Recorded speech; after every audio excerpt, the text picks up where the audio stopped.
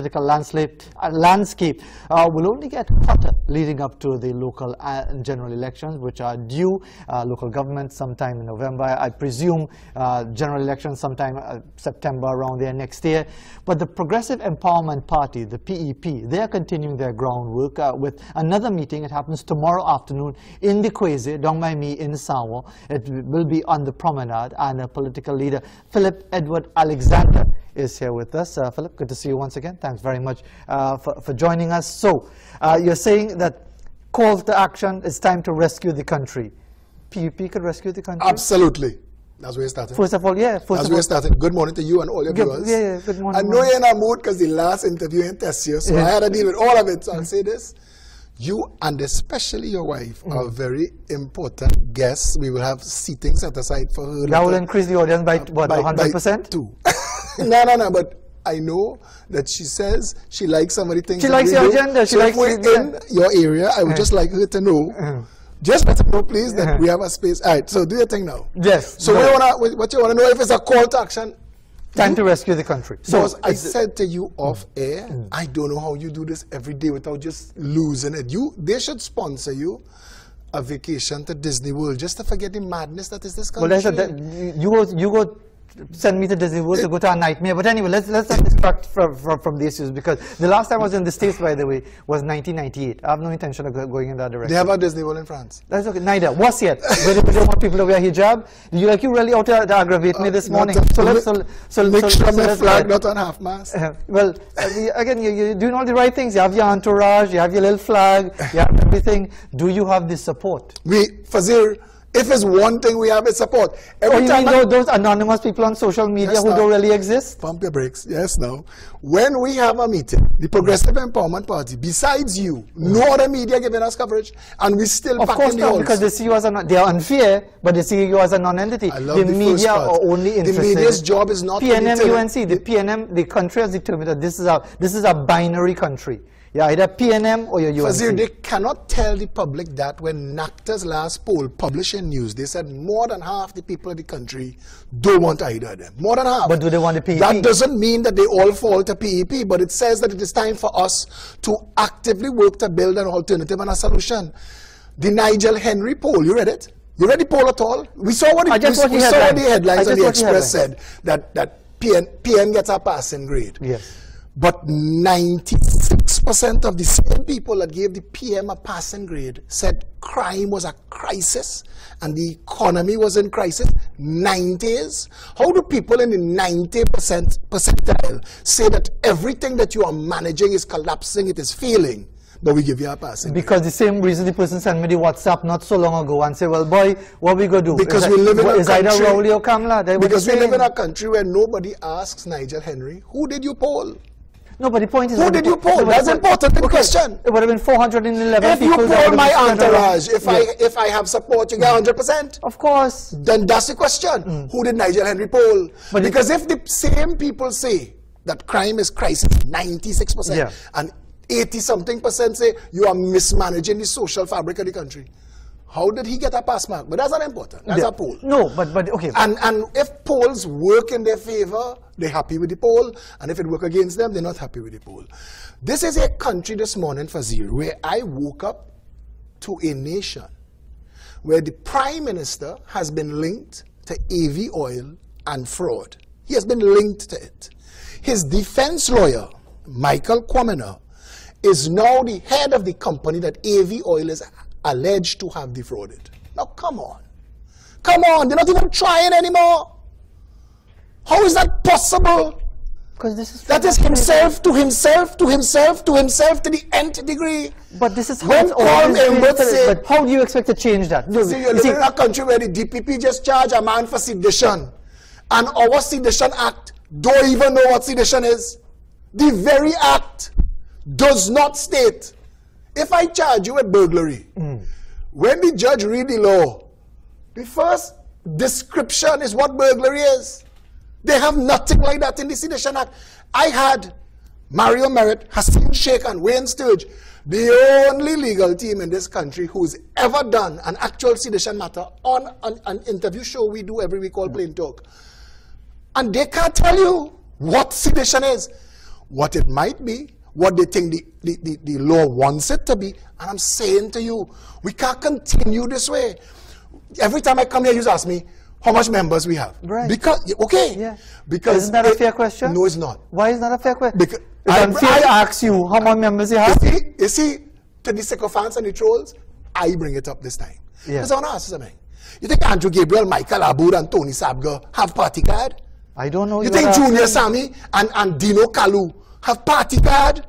The people who make money when government come and government go, them don't have party card. Party card and membership, and all the people who have a PNM card have a UNC card too. Because that's for milk money. That's for OJT. So you're saying membership, you're saying paper membership is not important. Okay, fair enough. Membership, but wait, not worse. Yeah. If you were to do a contrast to the people who benefit from social services and the people who have membership in these political parties, you will be in the 90%. OJT, URP, CPEP, HDC, all of those things. Show me your party card. I remember Marlene McDonald opening for George just the other day, the last housing project they opened and hand out keys. She said, don't forget to vote PNM, eh? That's misbehavior in public office. This is state funds. Why have you spent the last 5 minutes saying things that we know already? This is because we know it and we're not actioning it. But do Sabga, people, okay, this morning, do people have a lawyer named Andre Rudder from JD Celie trying to sue me for asking of the FIU, did they clear dole for the Range Rover purchase from Sabga Motors? The commissioner of police say if he's a fisherman publicly, he's fishing for goldfish. What they want, that we go to court and bring Suzanne Francois of the FIU and Gary Griffith, Commissioner of Police, to sit down and give evidence? The question has to be asked. I am now the most sued politician in this country's history for asking questions that the DPP, the Integrity Commission, and even the Anti-Corruption Investigation Bureau not asking. And how is that going to translate into support where it really matters? If it does not, if it does not, when those who benefited from the frenzy of feeding jump in their lifeboat and leave, when this country eventually collapses, all those who stay, who have to go and do like Venezuelans and dig in garbage can and trap rat to feed the children, I want them to remember there was a time. Why are you exaggerating? Are you suggesting that Trinidad and Tobago is going to go to that level? We're beyond that level. How could we be beyond that level when Venezuelans come in here and we're not going there? Because, watchmen, rats leaving political rhetoric come to serve up this morning. Rats leaving a sinking ship will hold on to a Stereotex cup. But that's not where they're going to stay. They come here as a pass. Where all of them who get But the point is, Alexander, we are not going to Venezuela. You think that's hyperbole on your part, gallery for the audience. You think we're not there? The economic engine that drove this country, Petrotrin, is no more. What happens when Colm could no longer tax you and me and borrow money to pay the bills? Everything he's going to tell you in the budget is a repackaging of debt. Holland, who got oil after us, has $600 billion in their Heritage and Stabilization Fund. We have 3. We owe more than that to the Chinese. Were you telling me our balance sheet says at some point, bailiff? At some point, like when Montano went and levied on City Hall, remember that, for Millet, and took everything? At some point, the $82 million that Rowley just spent on Whitehall, bailiff. Somebody making hundreds of millions of dollars in this country, renting roof over the Red House, over the President's house, over Millflow, renting roof. I watched the UNC sit in government for 5 years and 6 months. And next door to the Four Roads police station, there is a place called Shakonia Heights. And there was rented scaffolding around that building for 5 years and 6 months. Weren't you the advisor to one of those ministers during that time? To the National Security Minister. And only so you were part of it? No, only because he was my friend. He used to call me every Monday. So he was your friend? Yeah, only because. He used to call me every Monday morning. So you were prepared to sacrifice your principles? Not at all, because I used to be on your show. A friend? No, I used to be on your show still. Favorite friend? And he used to call me every Monday morning. Are you going to go in the crazy tomorrow? Ask Gary Griffith this. Call him for it to Gary. and ask him this. Gary used to call me into his office every Monday morning and tell me, you're going to get me fired. It is me that Jerry Hardy talk about that make them take down all the billboards they put up of Kamala. When I say that they find Kamala, it's me who come on this show to talk about fire and ill over live sport. It is me who come on this show to talk about Fuad, and Fuad calling to Akash Samaru and say, once you get an ambulance in less time than KFC, take to deliver chicken. All that time, that 14 months, I was the communications advisor to the Minister of National Security. But I don't so you were part of the game, then? I don't sacrifice my integrity for nobody. I still here this morning. When that alarm rang this morning, I said, nah, man. Nah, not again. The people, when you say it, you think I don't know? Plenty of people say, what you can do for me? Come entertain me this morning. Dance for me. Well, this is like a rehearsal for 5 p.m. in the Crazy tomorrow. But what does it mean as far as moving towards a viable alternative? You bring Nikolai, Michaela, Vasant, all of them here this morning, and they want to talk to you about all the ways and means that you could try and give them an end. Because they're auditioning. I'm not auditioning. I never, ever pretend for the people. Who I am is who I am. I speak it plain. This country on fire. And you are too plain for the audience. Well, maybe, but I'm saying this. At some what's point, the point then? What is the point of the exercise? When you go to the doctor and he tell you that the cancer has metastasized, get your affairs in order. He don't say that sweet. He doesn't. Right. This is a serious thing. Trinidad is in trouble. Your Minister of Education published condolences to a stalwart of the party he is a member of, and put the wrong woman picture. Linda Babulal's eulogy has a picture of Carolyn Sipasad and throw her family into dismay because they thought Carolyn died. Well, let's assume you believe anything on social media anyway. But the point is, Phillip Alexander, okay, how should I phrase it then? You take it. So, why are you here? Same reason you're here. I'm here to make money. That's why you're here? Yeah, yeah. And I won't put you on the spot. I won't put you on the spot. Yeah. I'll say this. Yeah. My father spoke a lot of things into my ears as a child. And one of those things was, to whom much is given, much is expected. When people like Michael, Moses, and them come on my threads on Facebook to argue with me, they will ignore everybody else who say what I say. But if I say it, they have to come and argue with me. Because when I put it out Why you aggravate people so much? Because I bring the credibility of knowledge. People look at me and say, look at him, look at what he knows, look at who he's moved with, look at his name, look at his skin color and hair texture. Well, exactly. For that reason alone, you have no chance. But he's supposed to be... He's a white boy from the West. Exactly. You expect to lead this country? And why he not fixing your own business? Why he not selling the state ladders and reflectors for the highway? People is calling afterwards and say, yo, you need to know the real story about Phillip Alexander. Tell them, why you don't tell them, listen, Phillip Edward Alexander is willing to sit on a table with 100 of you all. Come and tell him his real story. And unlike the 1% Kabbalists, no pre-action protocol. Come and talk. Well, I think I'm afraid of pre-action protocol. No, but I'll take a break. Before we head into a pre-action protocol, we have to take that break now. 7:15 in Trinidad and Tobago. If you feel you'll get me in legal trouble this morning, you're a liar. We're coming back right after this break. And at this meeting, what issues are going to be discussed? 5 p.m. at the Quasi, the Promenade. What are you going to do? We are a country twice the size of Singapore. You tell me don't compare to Singapore. I am comparing economically to Singapore. We are twice the size of Singapore. We got independence the same time as Singapore.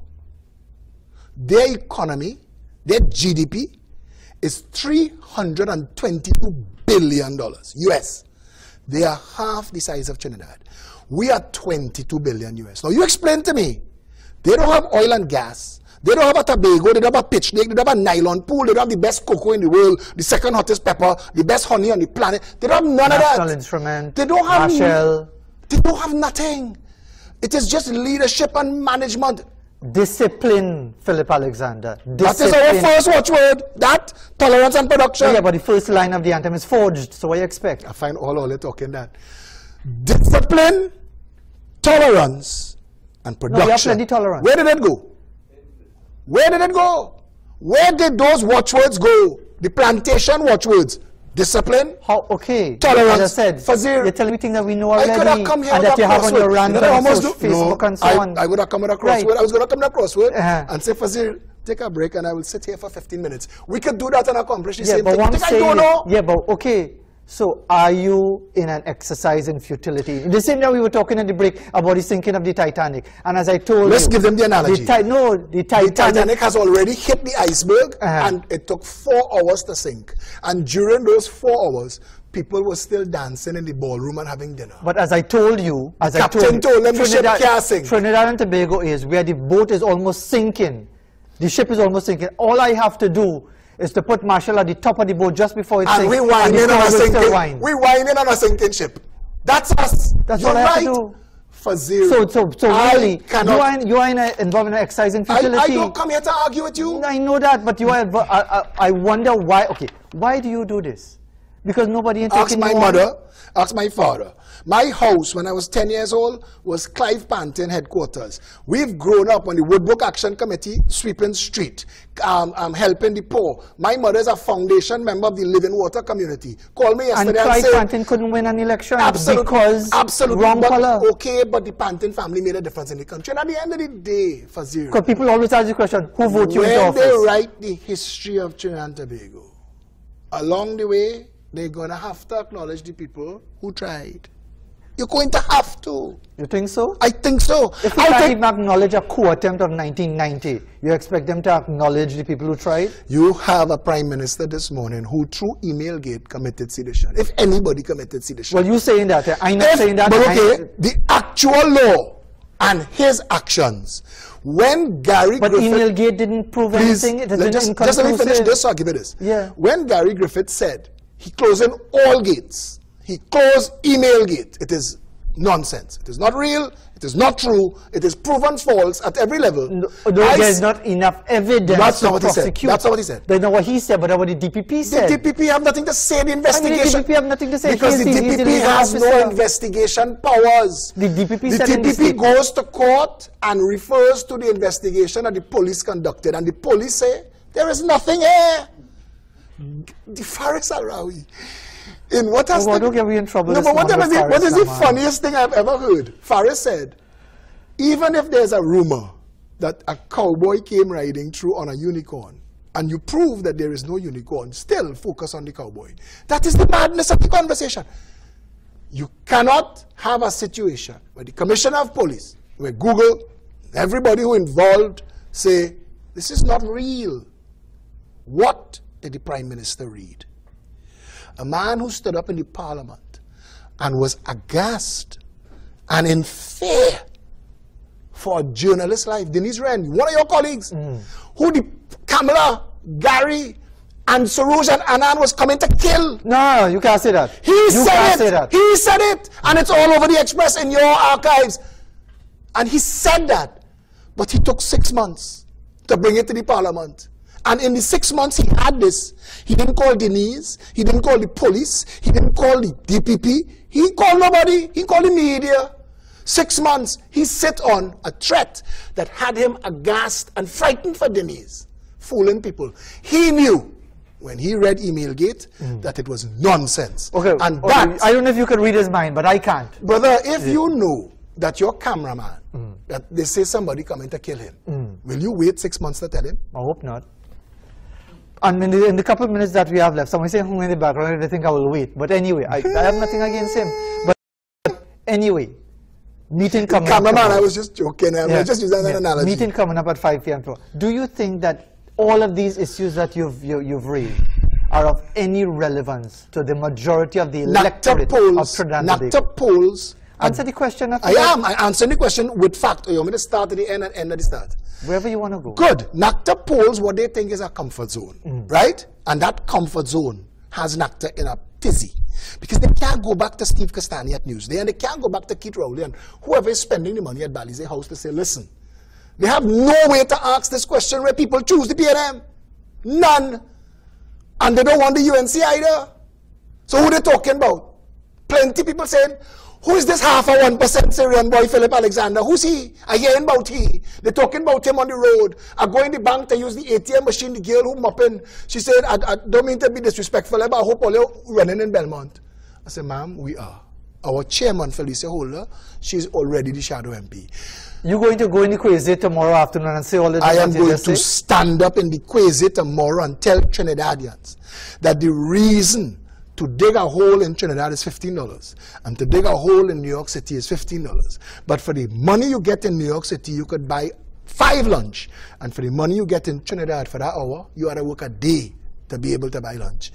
Our economy is mismanaged. Our country is mismanaged. We have no idea what is going on. We made a joke in the waiting room to come in here that Trinidad... Apparently, a PNM fanatic just called the producers and said, don't bring him back. Don't bring him, never. Yeah. Trinidadians went, we send the crew to Bahamas. We send TNTEC and WASA. They already have no current. What TNTEC going to do?